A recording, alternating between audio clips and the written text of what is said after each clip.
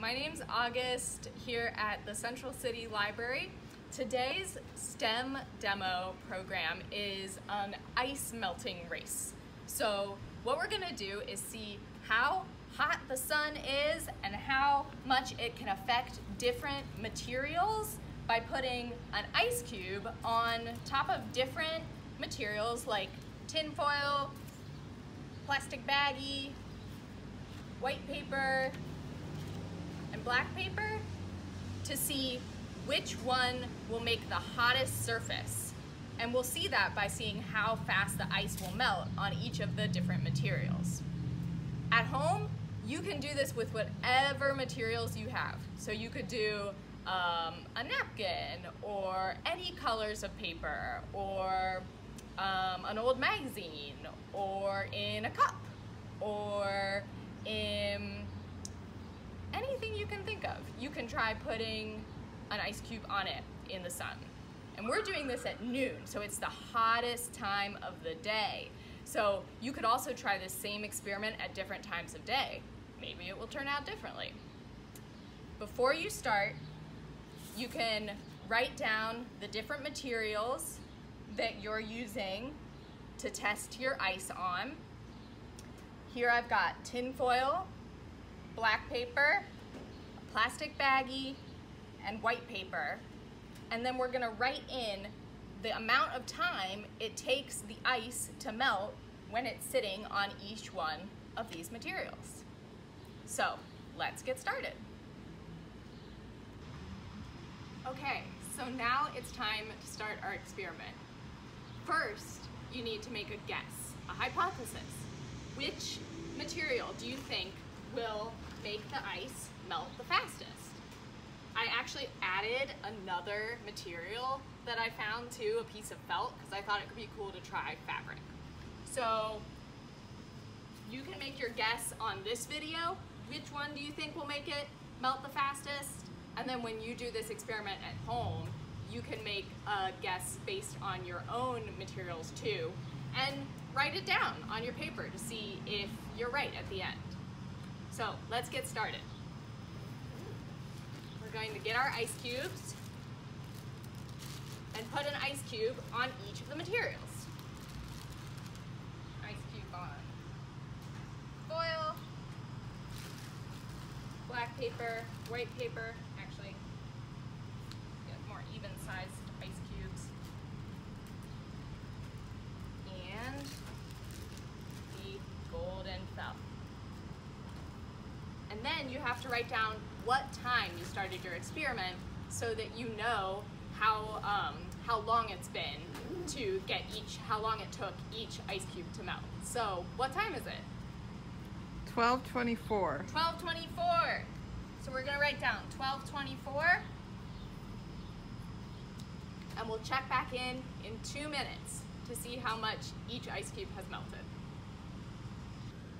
Okay, so it's been 2 minutes since we started the ice melt race. And we're gonna look really close now at the different ice cubes to see which one we think is melting the fastest.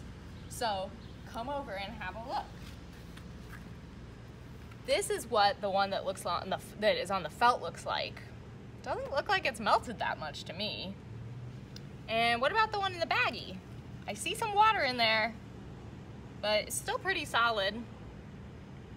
Maybe the baggie is kind of insulating, keeping the cold in around the ice cube. Here's the white paper. That's melted a lot. It seems like the paper really holds on to the heat in a way. With the black paper, it's melted even faster. Look at all of that water melt that's all around the ice cube. And that foil, that ice cube is tiny. Can you believe it's melted that much in just 2 minutes? All right, so we took our 2-minute check-in, and we're gonna check back in 4 more minutes and see how much the ice has melted then. Okay, so now it's been 4 minutes since we last looked, so we've had 6 total minutes of waiting for the ice to melt. So let's check in with the different materials. First, there's our felt. which I think looks really cool because as you can see, the melt around the ice cube isn't really spreading very much. And so maybe that's why this ice cube is still so intact, which means all in one piece. If we look at the baggie, things have really changed. There's a lot of melted ice in that baggie. You can see it is spreading all around. The white paper is still big, but not that much melted. Everything seems to be kind of contained, so it's a little bit in the middle. If you look at the black paper, whoa, this ice cube is really melting. I actually see like double melt. It's like the outer level of the ice cube melted, and then the inside of the ice cube is melting too, so that one's going really fast. And the foil, this ice cube is tiny. Remember how big it was at the beginning? Now it's like really, really little. So that ice is melting fast. So we're gonna check back in when the first ice cube melts all the way, and we'll tell you who won the ice melt race. Okay, so our first ice cube has just melted. The winner of the ice cube race is the black paper ice cube, and it took 15 minutes since we began for that ice cube to melt. And as each of your ice cubes melt, you can keep track of the time and fill in how long it takes each ice cube to melt on the different materials. Once you've figured them all out, there are still some questions you can ask yourself. Why did it take so long for the felt ice cube to melt? Why was the black paper so fast? These are some questions you can begin asking, and you could also ask, how could you make all of these things melt faster or slower? What would happen if you had a giant piece of foil, or if you made it into a tent, like a cone shape? Would it melt faster? You can try this experiment again and again with different materials to see how it affects the melting of the ice. I also just saw that our white paper ice cube is the second place winner. So I think it's been 17 minutes since the beginning of the race when the white paper ice cube finished the race. So we'll add that on there.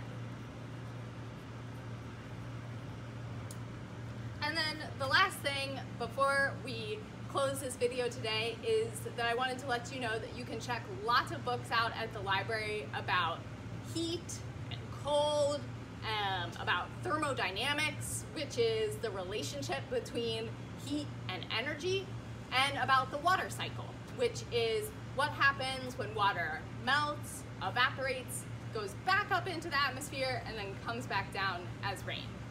So thank you for joining us for this STEM demo today. You can see all of our programs on our library website at nolalibrary.org, and we hope your ice melt race is super fun at home.